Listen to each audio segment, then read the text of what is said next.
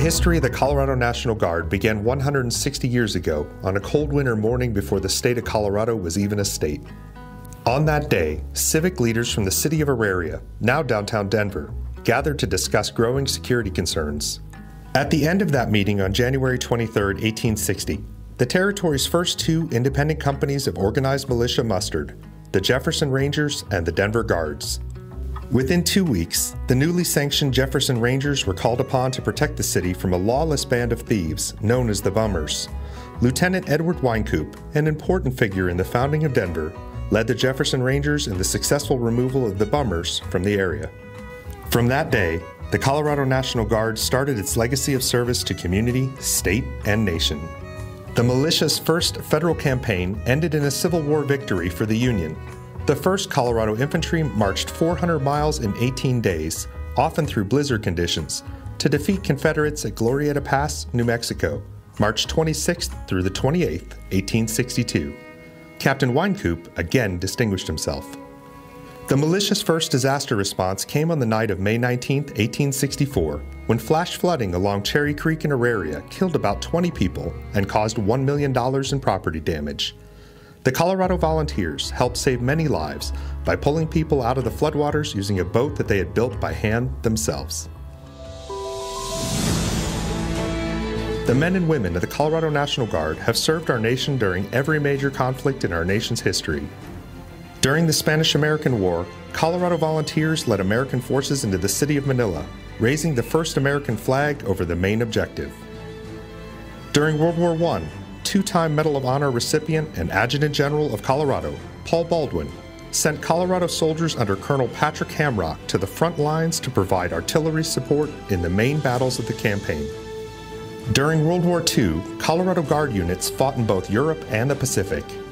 One of Colorado's most accomplished military and civic leaders, Brigadier General Felix Sparks, led the 3rd Battalion of the 157th Infantry Regiment to help liberate the Nazi labor camp at Dachau. During the Korean War, Colorado National Guard soldiers and airmen mobilized for the first time as two separate military branches to stop the spread of communism. F-86 fighter pilots and artillery personnel both joined the fight. During the Vietnam conflict, the Colorado Air National Guard became the first Air National Guard organization to be called to combat as a unit. F-100 pilots flew more than 1,000 combat sorties from Phan Rang Air Base. They dropped more than 10,000 tons of ordnance. During Desert Shield, Desert Storm, Colorado National Guard soldiers and airmen joined coalition forces to remove the Iraqi army from Kuwait.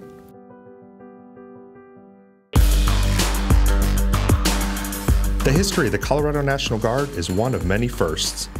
The first and only Air National Guard demonstration team, dubbed the Minutemen, hailed from Colorado.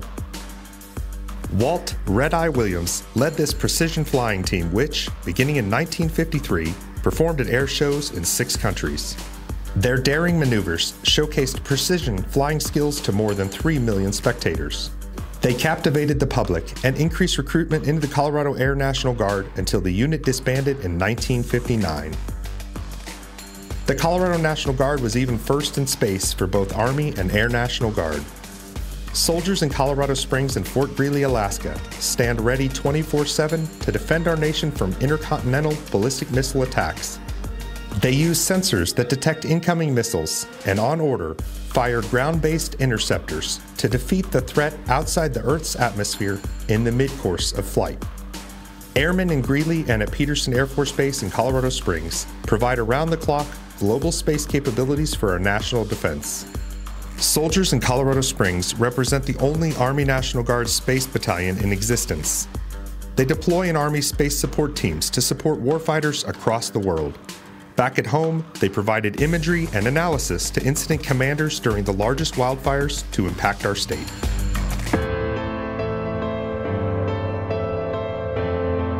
The terrorist attacks of September 11, 2001, issued in a new chapter in the Colorado National Guard's service to our nation. Within minutes of the attacks, airmen launched the first defensive aircraft over Denver and provided combat air patrols over the Colorado Front Range and western United States as part of Operation Noble Eagle. Colorado Air National Guard airmen guard America's skies with the most agile and dependable airframes flown today.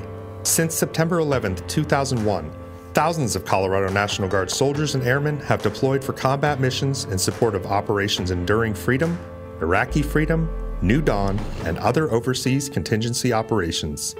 Even today, fathers, mothers, husbands, wives, sons, daughters, neighbors, employees, and friends stand in harm's way, supporting missions around the world to protect our national security. As a pioneering state, our National Guard members continue to adopt new federal missions. Reuniting with Colorado's past and the development of its ski industry, the U.S. Army's 10th Mountain Division returned to its roots in Colorado through the realignment of a Colorado Army National Guard infantry battalion, upholding the American tradition of mountain warfare training that began at Camp Hale, Colorado, during World War II. Colorado National Guard members use cyber capabilities to assist the Colorado Secretary of State's office to protect critical election infrastructure during 2 statewide elections. The Colorado Guard's new cyber protection team deploys its cyber assets for the warfight.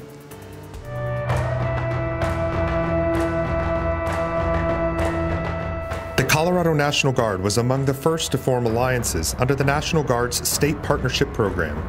SPP supports geographic combatant commands by building long-term relationships, improving interoperability, and enhancing military capabilities and the principles of responsible governance. Colorado forged strategic, enduring international friendships with the Republic of Slovenia in 1993 and the Hashemite Kingdom of Jordan in 2004. Colorado was the first state in the program's history to partner with a Middle Eastern country and a nation in the Levant region. Since 2016, Colorado has participated in the National Guard's partnership and homeland defense cooperation with Israel's Home Front Command. Exchanges focus on best practices for domestic response missions, including interagency coordination. The Colorado National Guard also leads the equipment component of the National Guard Arctic Interest Council. The Council recommends tactics, force design, and equipment that the U.S. Army needs to fight in extreme cold weather with deep snow or ice. This critical planning will help secure U.S. interests in the rapidly transforming Arctic region. While engaged in significant overseas federal commitments, the National Guard has never forgotten its missions back home. When directed by the governor, the National Guard responds during domestic emergencies, supporting local, state, federal, and tribal partners to save lives, reduce suffering, and mitigate great property damage. When torrential rains caused the St. Vrain River along Highway 36 to flood, Colorado's National Guard was there. Soldiers and airmen conducted ground and air search and rescue operations, evacuating more than 3,000 people and more than 1,000 pets. The National Guard also assisted law enforcement to secure affected areas, filled sandbags, transported nearly 50 tons of relief supplies, and helped repair Highway 36. During major winter storms in Colorado, the Colorado National Guard rescued stranded motorists and pets, delivered hay to farmers to feed their stranded livestock, and transported patients to hospitals. And when wildfires raged through multiple counties in south central Colorado, Guard members helped extinguish the fires, prevented loss of life, and safeguarded property. Colorado's Civil Support Team members aid state and local agencies with identification, assessment, advice, and assistance in response to hazardous materials like suspicious packages and substances. Colorado Army National Guard helicopter air crews using specialized hoist capabilities have helped ground rescue teams save hundreds of lives in Colorado's high country. Our pilots trained at the only U.S. military aviation school that teaches helicopter pilots to manage power in mountain environments. The Army National Guard's high-altitude aviation training site draws military pilots from the U.S. and allied nations to the small Colorado mountain town of Gypsum. Colorado's Joint Counter-Drug Task Force assists law enforcement with hundreds of arrests and seizure of currency and illicit drugs. Through its signature Red Ribbon program, Colorado National Guard members personally challenge local students to stay the course, finish school, and excel in all they do. National Guard men and women have educated more than 100,000 Colorado youth in drug prevention awareness.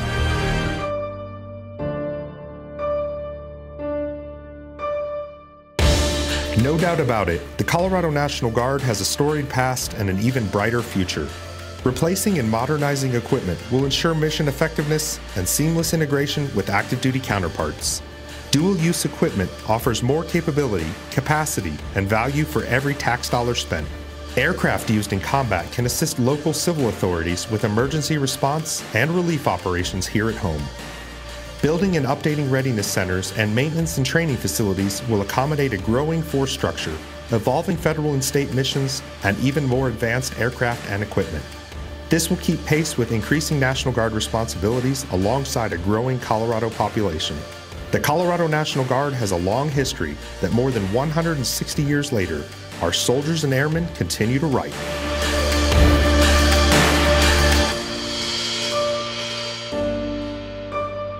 Always ready, always there.